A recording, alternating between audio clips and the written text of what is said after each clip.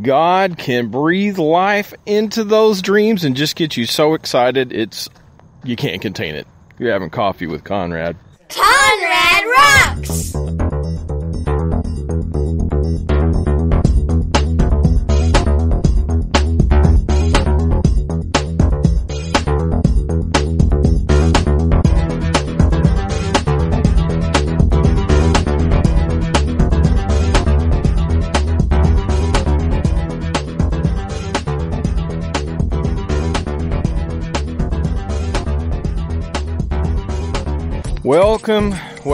Welcome to another edition of Coffee with Conrad. I'm podcasting on a walk in the park. You can probably hear my feet going pitter-patter. I don't think pitter-patter is really good for footsteps, but you hear this part, right? So I'm walking on this dirt road, going to the park because it's sunny. I posted on Facebook the other day that people in Mississippi don't know what it's like to pray for rain. It rains here all the time. And when I mow my lawn, dude, it's like I got to mow wet grass because it's going to rain. You know, you just you have this little reprieve of daylight. So far, that's been our experience. But it's green, it's lush, and praise God, there's no mosquitoes bothering me. I find that kind of highly strange, but for some reason, praise God, mosquitoes haven't been bothering me. But they have them deer flies, and these deer flies are huge. They look like little pterodactyls. I mean, they're just like, and they don't shoo away. They're pretty awesomely ferocious like that. When you try to shoo them away, they just stay on your arm, and then they'll just take a big hunk of flesh out and almost lift you off. You know, when they leave, you've got to hit them. I mean, you can't take your hat off or a tassel like those French Legion hats or whatever, those tassels that they have like on graduation caps or whatever. You've got to hit those suckers, and then they will, fly away. I mean, I don't think I've ever actually killed one by slapping it, but maybe injured it. Anyway, today I'm coming out to the park because I have an abundance of energy. Something happened, and this happens every once in a while. I think it's kind of like, Jesus says, ask, seek, and knock. Ask and you shall receive, seek and you shall find, knock and it will be given to you. There's a process of hunger. There's a hunger, like in the Sermon on the Mount, if you read it, you always notice that blessed are those that are lacking in this area, for they shall not, they'll be filled later on. And this lack creates us a situation for us to ask for relief. There's a pain point in our life, and we keep seeking the Lord for solution to that pain point. It's ask. We ask the Lord, God, help me with this pain point. And then He causes you to seek. He'll give you dreams in the night. He'll give you visions. He'll give you little just intuition things. This is why we have a spiritual relationship with the biblical God. He'll give you stuff, and then you'll start seeking, and then you'll start reading the books, or you'll start meeting the people. You just keep seeking, and then you'll find the answer. Sometimes the puzzle pieces comes together in the night seasons. He sings songs of deliverance over us in the night seasons. He blesses the beloved even in their sleep. He gives us keys to the kingdom that our carnal mind just kind of fights during the daytime because we believe it's impossible. You know how the carnal mind just kind of lacks faith, and it's a great breeding ground for doubt and unbelief. But this hunger drives us to ask. When we ask, we begin to seek. And then eventually, if we keep on seeking, I think the verb, I've heard from several people, I'm not a linguist, I don't understand all of that, but they say, maybe you could say ask and keep on asking, seek and keep on seeking, and knock and keep on knocking. Persistence, how about the guy with the importunity? Oh, my friend's from a long journey, get out of bed, give him some bread. And he says he won't answer for some reason, but because of his importunity. In other words, his persistence got the solution. He had a pain point. He began to ask. He sought his friend, and then he knocked until he got the answer. So I just had to have a big fight with one of them deer flies. You got to get out in the sun. Anyway, I guess it's not too smart to walk where there's 50,000 deer flies. But today I'm going to tell you I'm excited. So let's say, for example, I battled with depression, panic attacks, stuff like that. And this is why I get kind of excited when I meet somebody with depression. I know that sounds weird, but it's like, hey, I've got the key. I got the key, man, and here it is. So, depression can be really bad. And we like to wallow in it. It's really weird. I don't know if you've ever been through it, but we like to wallow in depression. We start listening to the devil. We actually start believing in the lies of the devil, and he does plant these seeds, these thoughts in your head, and you just start agreeing with them down, down, down, down into the bed till you put your pillow over your head for 3 days. I've been there. But one of the things that solves depression, and this is a kingdom key, is a vision.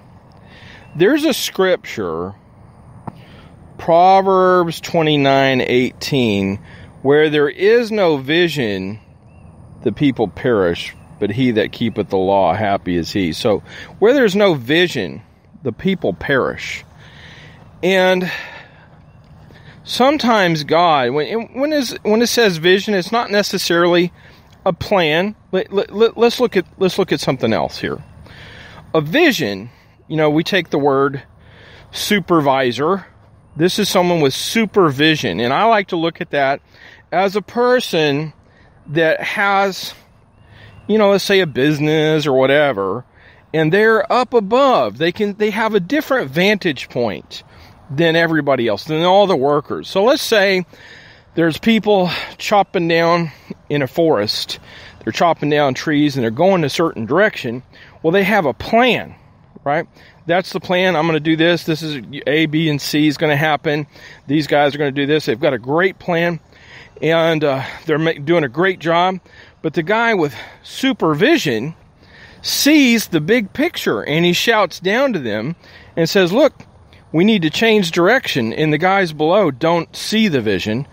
And they say, hey, well, we can't do that. We're making too much progress. So there's a difference between plan and a vision. And when God gives us, I'm telling you guys, if you're depressed, if things do not rock,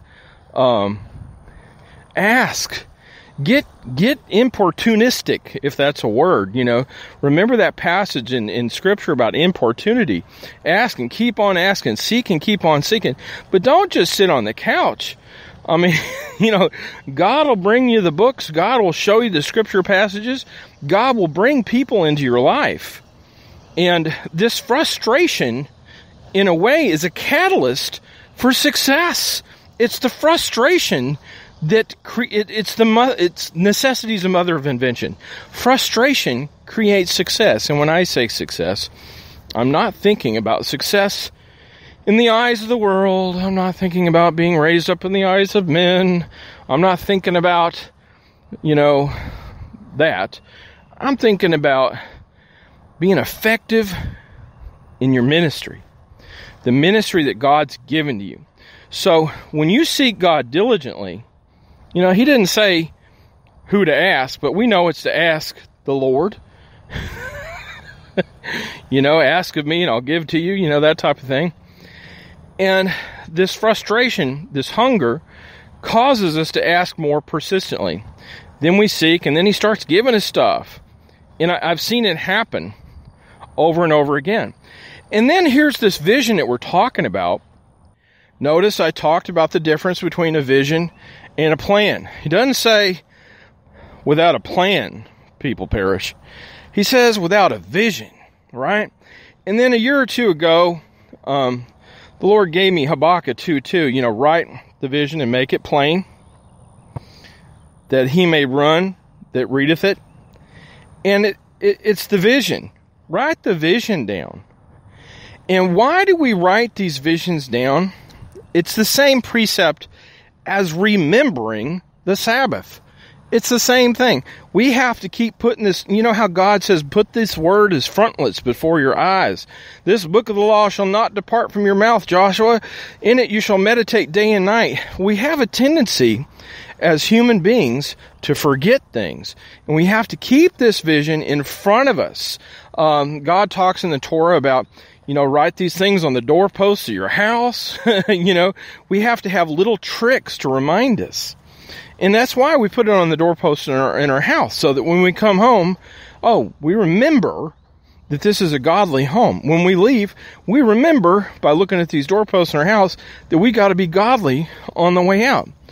It's like having these little tricks to remind. That's the boxes that they put between their eyes. They actually put scripture in the boxes. They took it extremely literal. But hey, we learn from that. Praise God they did it, because I learned from that. Amen. So, once you get this vision, if you keep it as frontlets between your eyes, if you keep it in your daily prayer journal, God will pave the way somehow. Because this vision is from God. I mean, when it's from God, right? If it's from God, it's something to get excited about, okay? Because it's going to come to pass. And, Joseph, I keep thinking about Joseph.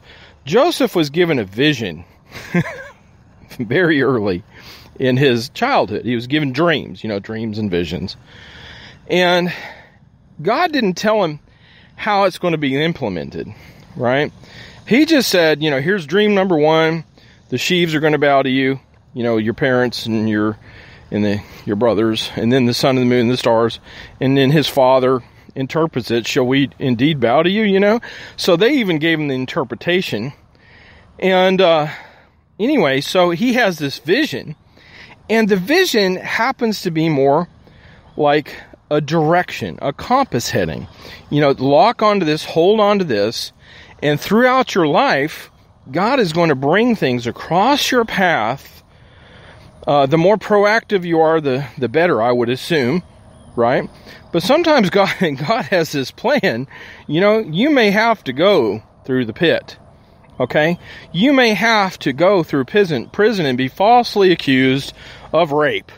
That way, that's going to definitely knock your ego down, because it's all about Jesus. It's all about God.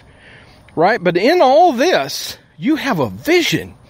And this vision will get you up early and keep you up late. And you're going to go, wow, this is exciting. And even though you're going through all of this, you have that vision, or you will perish. Without a vision, the people perish. Can you imagine what Joseph would have happened to him if he had not that seed, that vision within him to carry him through the pit, the prison, to the palace? PIT, by the way, prophet in training. Prophet in training. So, anyway, I want to encourage you today to, just seek God. Your pain point, that thing that's bothering you, will probably be the catalyst to your success in your ministry. Do you understand? The thing, when we get the beam out of our eye, our problem, when God gives us the keys of the kingdom to solve that beam out of our eye, we cast it out, go, this is the key to cast this beam out of the eye. Then we can see people with specs and get all excited.